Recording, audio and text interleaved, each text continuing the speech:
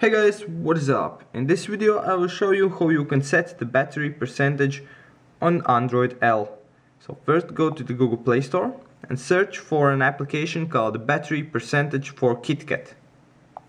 Yes, I know it says for KitKat, but that's because the app was originally created for KitKat users, and what it does is it edits the code that's already inside Android, I believe, and makes the battery percentage text in white color show up. So let's see, let's enable the battery percentage, and now we have to reboot the phone in order for the change to take effect. So I will get back to you once the phone has been rebooted.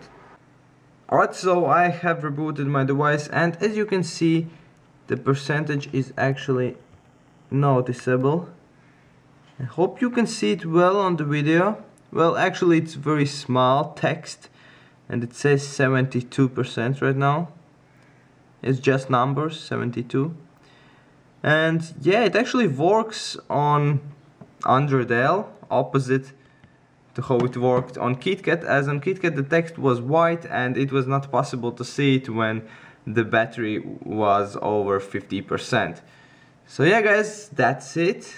Activating the battery percentage on your phone running Android L is easy as that. Thank you for watching and see you next time.